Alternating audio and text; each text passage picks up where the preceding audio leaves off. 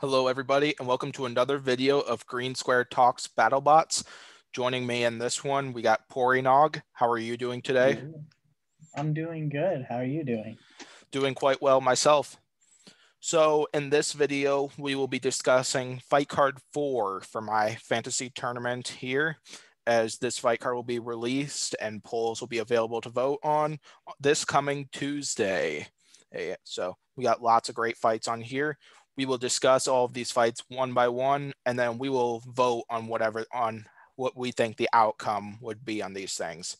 If any of these fights happen to be split, one vote each, we just throw it to the comments section, as in you just reply with whom you think would win that fight, and we'll call that a tiebreaker based off of who gets the most comments.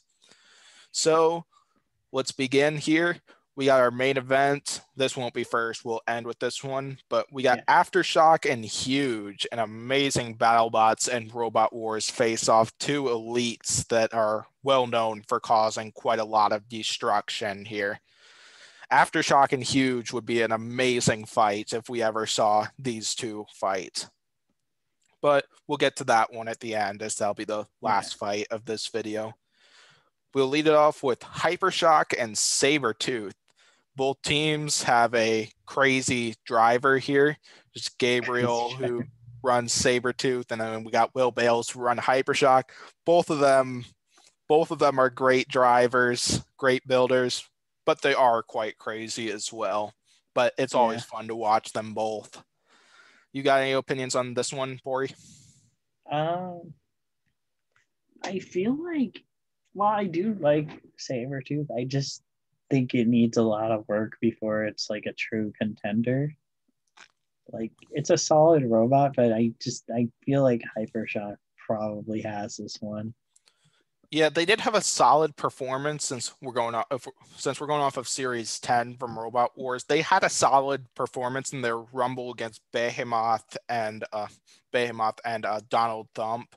But then lots of their fights after that, while they were as for like movement, they were working quite well. We're getting a bunch of good pushes in. Their weapon wasn't exactly spinning for quite a few of those fights. It says I think they lost the drum spinner like in the middle of quite a few of those, which was an issue for them. Yeah, I mean, with that said, they've definitely had a glow up. Like the first ever Sabretooth is definitely like this Sabretooth is definitely a huge step up from like because like Series 8 of Robot Wars, and I don't remember if they were in Series 7 or not. I think they were in 7, yeah. Yeah. They came out of those without a win. And then Series 9, they won through the opening round and managed to beat Terahertz, which was supposedly their first few wins ever, or at least as for what they were stating in the tournament there. And then they came into Series 10 with that thing, and even though it clearly still has some flaws, it was still a very impressive machine in there, the best that we've seen out of it.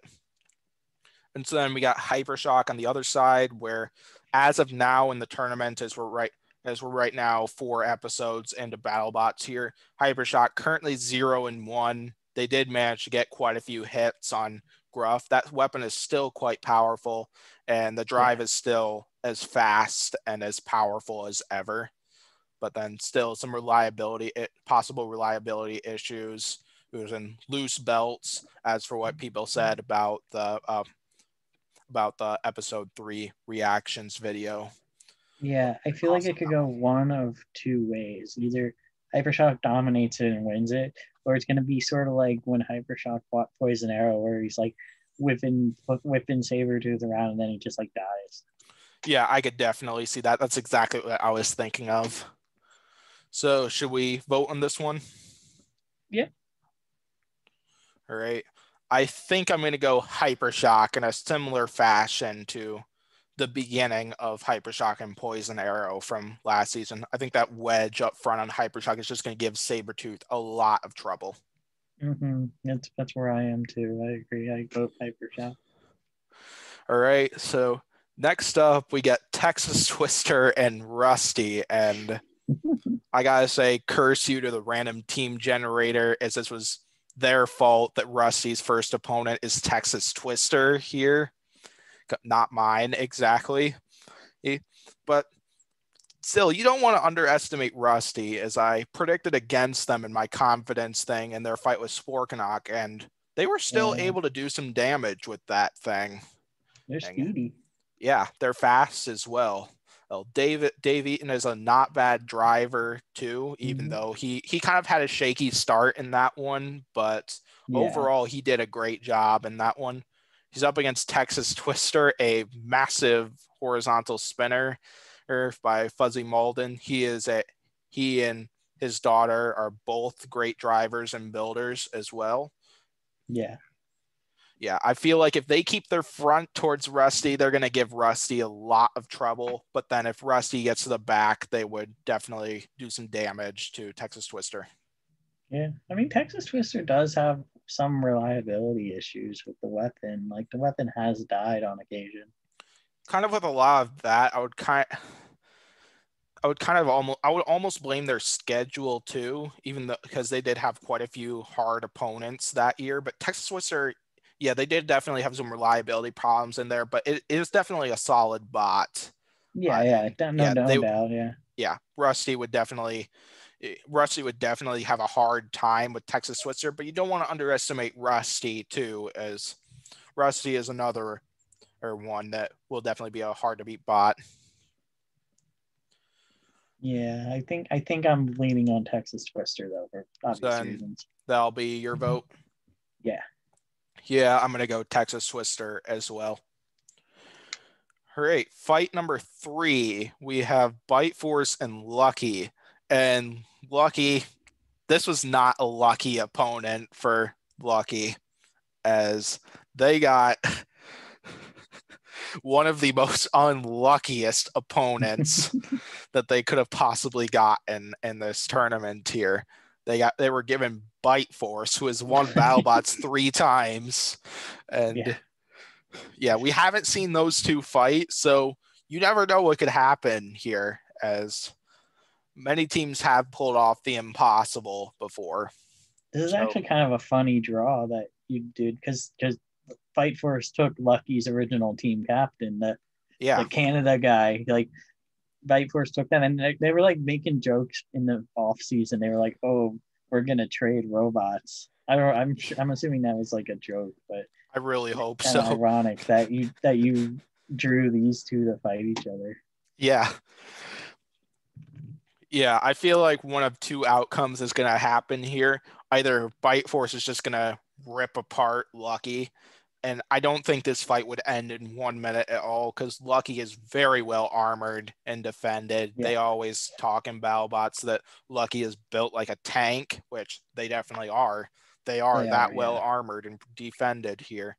Or I think Lucky is going to get a flip in like the first minute or two, which Bite Force does not make easy, because those wedgelets that Bite Force has, they would probably come with, are very low to the ground. yeah. Yeah, I it's too bad think that we're not. definitely. It's too bad that we're not going to see either of those two bots this season, as Bite Force No. chose to step down for COVID reasons, and then Lucky stepped down mostly because of travel reasons that were Yeah. because of COVID. You got any opinions on this one? Any other Um, opinions on this one, or should we I vote? think I think Bite Force would probably like rip off the wedgelets on the front of Lucky. Maybe take out like a wheel or two. Yeah, I could definitely see that. So should we vote? Yeah. All right. I am probably going to vote Bite Force, but I think Bite Force is going to win it by knockout, but with less than a minute left on the clock. That's about where I am as well. Bite Force by knockout at like 2 something. Although I would love to see a timeline where Lucky beats Bite Force. Like Lucky is like loses all of its opponents over the years. Then all of Yeah, a we see sudden Lucky get Bite Force paired. the top We've dog. seen Lucky get paired up with so many just really tough opponents, and Yeah. then we watch them possibly take out Bite Force. That'd That be would be a real amazing if they game did that. changer for them. But yeah, I gotta give it to Bite Force. Yep, same here. All right, so next up we got Expulsion and Hypnodisc. We got Expulsion, and who competed in Robot Wars Series 10 with that design. big problem of theirs was that they were flipped on their head within the Yeah. first 10 to within no not 10 within the first 30 seconds to a minute of a Hmm. majority of their fights. They're up against Yeah. Hypnodisc, whom we haven't seen since I believe it's Robot Wars Series 6, I think. I think it's 6 or 7. It's one of those. Yeah, one or the other of those. Still, though, that horizontal spinner was well known for causing a lot of destruction. Like, I think, I think it's the first non-house robot to be well known for causing a massive amount of damage and destroying stuff, as that spinner Yeah. was very effective back then.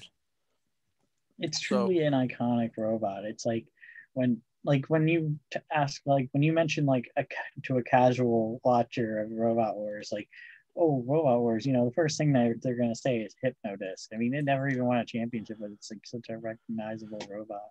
yeah, like it was so close so many times. Times like they were runner up in Series 3 until they got flipped by Chaos 2 in the grand final, Yeah, and then Series 4 I believe they made the top 4, I believe, if I remember right, and something then like that. Yeah, Series 5 I believe it's the same thing. They got taken out by Bigger Brother, I believe, after they were dominating that fight for a reasonable amount of time. And then Series 6 I believe they lost in the semifinals, if I remember right. yeah, they've always done well. They never made it all the way, but they've Yeah, definitely been a successful robot, and they've had a lot of very memorable destructive battles. agreed. And like Hypnodisc is not a bad machine, like the even though neither of us were ever saying that. Hypnodisc was Yeah, one very well known and probably like either the Hazard or the Ziggo of Battlebots. yeah, So then we got Expulsion, which they have a very interesting spinner. Pretty much how their spinner works is that if they once the spinner gets up to full speed, those red teeth will pop right outside, right out of their bot, and then they'll come in with a big hmm, hit. They did manage to get some shots and like push to exit, but I don't know if we really saw much else out of them. I didn't know they did get a shot or two on Coyote as well.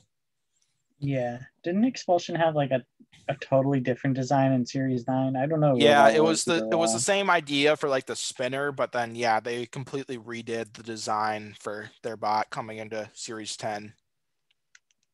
Yeah, but that said, I think that Hypnodisc would get this Yeah, pretty easily. my vote would be Hypnodisc as well. I think Hypnodisc would win it by knockout in like a minute 30.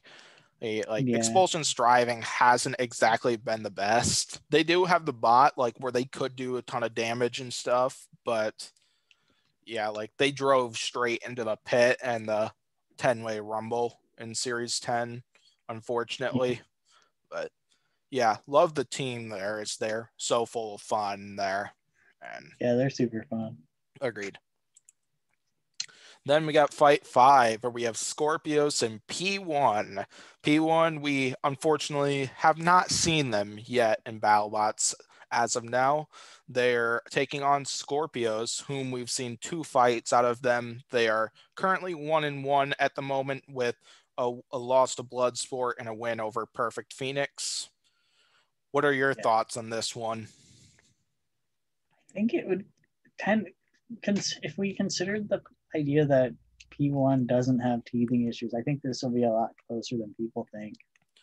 Yeah, I feel like P1 would put up a heck of a fight. Like I know they've made a lot of big improvements for this one, so I feel like they would Yeah, definitely last a while in this one. But of course, that's a problem to exactly judge because we haven't seen them fight yet, but I'm hoping we'll see them yeah. quite soon. I hope so because I know 2 of their fights for the season, and but neither of Who them are they? aired yet. One of them is it's a leaked fight. It's from day one. It's against Kronos that I've Ah, heard. yes. Heard it through the grapevine. And the other one is Copperhead, which Oh yeah. I don't think it's gonna win that, but Yeah, those would be 2 pretty good fights. Yeah, I feel like we'll see a bunch of. I feel like P1 would be able to get some flips on Scorpios, get them on their head, even though Scorpios clearly can self-right to the use of their spinner. I feel like Yeah. Scorpios, because Zach Lytle is a great driver himself, I feel like he would Mm-hmm. also be able to maneuver around Scorpios or maneuver around P1, my mistake, and Mm-hmm. get to their sides. Aids with that Yeah, spinner. definitely. Yeah. I think that that's pretty much how it would go. Like P1 might get like a flip or two in, but I think Scorpios would eventually get around to the side and like start damaging the top, maybe take a wheel or two off, rip off the spoiler. Yeah, I'm kind of thinking like a repeat of like Tantrum and Scorpios, but P1 does get a few more moments than Tantrum did in this one. Pretty And much, yeah. That sounds about right. all right, should we vote in this one? Yeah. All right, what do you got? I vote for Scorpios. Yeah, I'm gonna agree with that. I think Scorpios will win this one by a judge's decision. Yeah, I don't think it's gonna be KO victory unless P1 is having teething troubles like last year, but I'm gonna have faith in them and say that they don't. All right. Then fight number 6, we got Battle of the Beasts. We got Sharko and Duck. Unfortunately, Duck is choosing to sit out this season for COVID reasons. We saw Yeah. Sharko take on Smee in their first fight. The one thing I will say first is I think this fight will be a lot closer than what people might think. People aren't gonna like what I think. Oh, I think I know what you're thinking then. I think I think I Sharko want could to beat hear your Duck. opinion. Let's hear your opinion. Sharko could win this, especially with how much grip that jaw has. Like all it has to do is get its jaws around Duck, and it could probably dominate the fight pretty good. Yeah, I feel like what's going to happen is, yeah, we'll see. The one thing I didn't exactly like out of Duck last season was when they went up against like Lockjaw and a few of the other spinner bots, they like showed them their backside and then attacked them with the spike right on the top of that front there. That just, Yeah. I felt like that hurt them more than it helped Mm-hmm.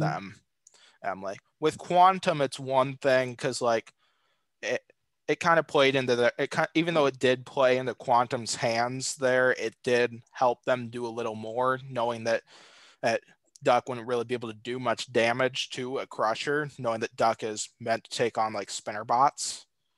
Yeah. Sharko Yeah. has a flamethrower, right? I don't remember if it does. I want to say it does. I I want to say no, but I'm not 100% sure. I could very much be wrong here. I mean, I don't think they used it against me, but I could have sworn they at least said they were gonna have one. But Yeah, either way, yeah, I I feel feel like like if Duck leads with the lifter part of it, I think they can outpush Sharko and possibly win this one at a judge's decision. But if they like specifically aim their plow for Sharko and try to attack with that spike, I feel like they will get a ton of jabs in, but Sharko will easily be able to grab a hold of them and be able to push them around the arena. And so I think Sharko would win in that situation there. But this one would definitely yeah, be a much closer fight. yeah, I think with Sharko, what they should do in this fight is they should don't even bother trying to lift or flip Duck. Just focus on grabbing it with those jaws because as you saw in the teaser with Slapbox, those jaws are very clearly like powerful. Like they can grip something real good. Yeah. Yeah, as they set up like the bottom of the jaw area to where if they where that'll help them like push around their opponents. Like they could possibly grab a bite on Duck and then just push them around the arena, possibly into Yeah. the hazards and stuff. And Duck's a good shape for the jaw. Like it doesn't look like it has a lot of like surface area to grab onto, but I feel like Duck being real low to the ground and thin definitely works in Sharko's favor. Oh yeah. All right, so should we vote on this one, or do you got anything else? We can vote. All right. Yeah, I am gonna actually go Duck and a split judge's decision, as I feel like both bots are gonna have a ton of moments, and I think it's gonna be like relatively even. Yeah, I'm gonna go Sharko in a split decision. All right, so since this one is split to the viewers, feel free to drop a comment whom you think would win this one.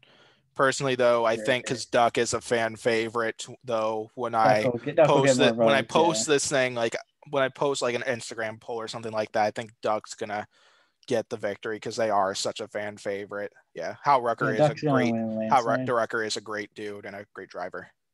Agreed. All right, so the second to last fight of the night, we got Axe Backwards and Won-Hoo. The last time we saw Axe Backwards, they were in flames from the hands of Malice there. That was an exciting fight. And then the last time we saw Won-Hoo was back in season 4. While they were hoping to come back, as to my knowledge, travel restrictions prevented them from coming, which is too bad because Won-Hoo definitely is a design that has a lot of potential to it. 4-2, that wasn't a bad record. Yeah. Won-Hoo didn't do that well. Won-Hoo didn't do that bad. That is what I meant to say. Their weapon wasn't exactly the most reliable, as it died within like the first minute of each one of their fights. But Won-Hoo still has a lot of potential to it. Like that thing is so well armored up front, as they were able to take so many hits from Captain Shredder in their first fight. They were able to survive their fight with Shatter, or after having after Shatter managed to puncture through all their armor and get to their batteries. And Won-Hoo was, I don't think they were knocked out even once last season, as of my knowledge. I don't think so, because I mean, what were their losses? One was Shatter, and one was Railgun Max was. Yeah, Shatter and Railgun Max. Those are both judges' decisions. Yeah, so it's definitely a durable robot. Yeah, so then we got Axe Backwards here with that spinner. The happy thing about their fight with Malice is their spinner did work this year. Function, yeah. What we saw in season 4 or Battlebots 2019 was their spinner. They would land a shot or two with the spinner, and then it would just stop working. And Axe Backwards is not exactly the best design to win a push fight. That thing was working until after Malice went weapon on weapon, which was the kill blow in that fight.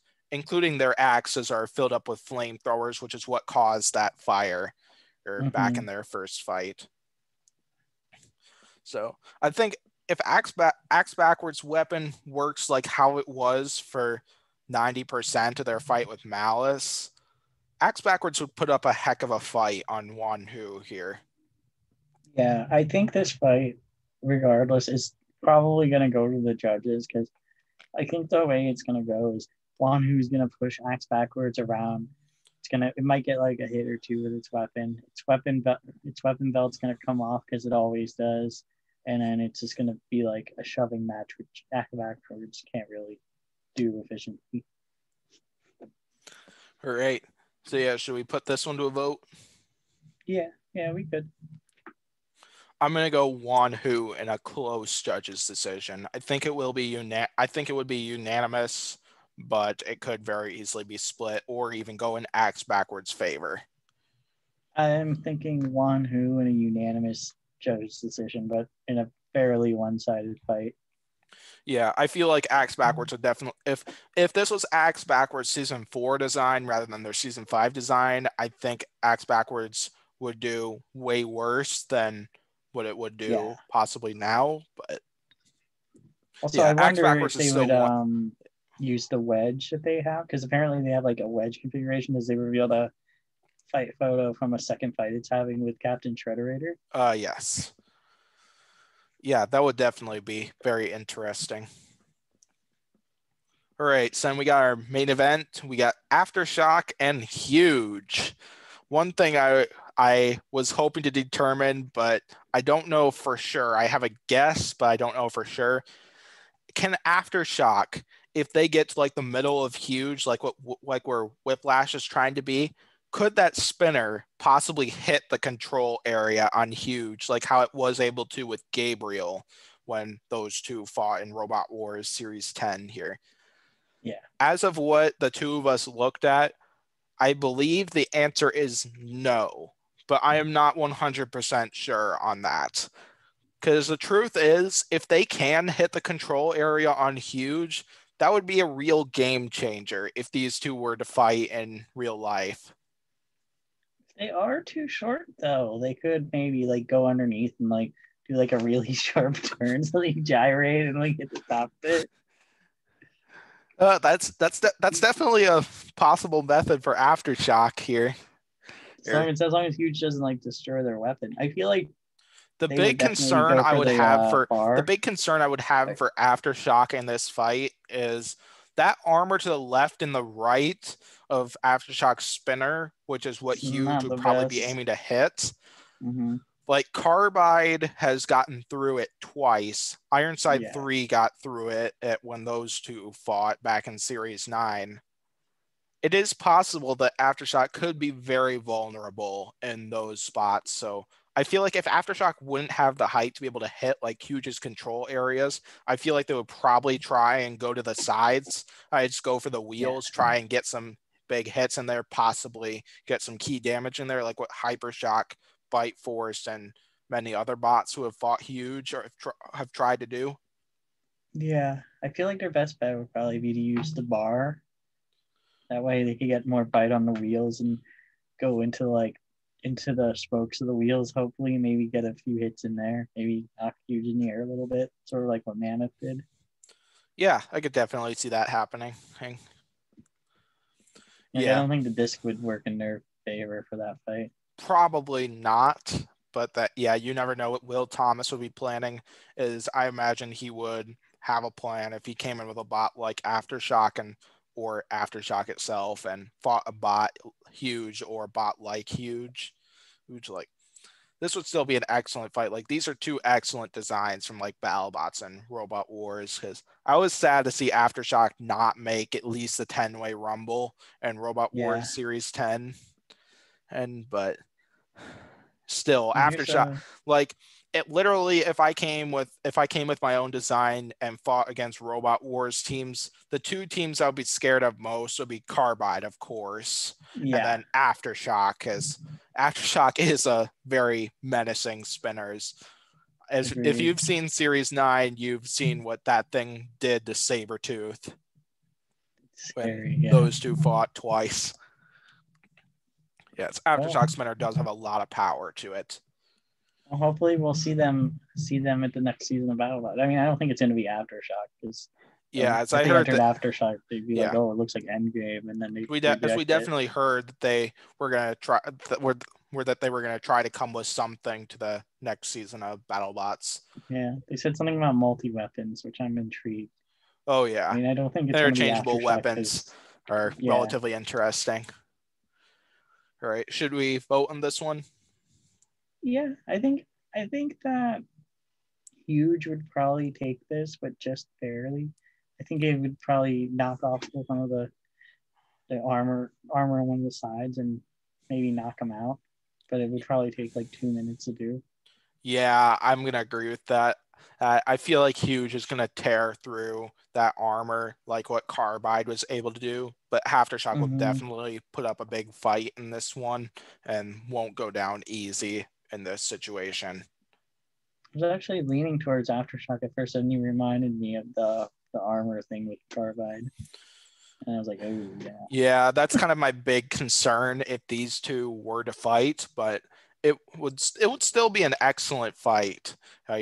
yeah, Regardless. Like this would definitely be a main event worthy fight if these two were to meet like in BattleBots. oh yeah, absolutely, I agree. All right, you got anything else you want to say about that fight or the fight card, Pory? No, that's up for it's said everything. All right, so yeah, thank you for watching this episode. This fight card will be released and polls will be set up this upcoming Tuesday. So be sure to vote on this thing. Be sure to comment down below who you think would win between Sharko and Duck, as that one was split between the two of us. And vote Duck.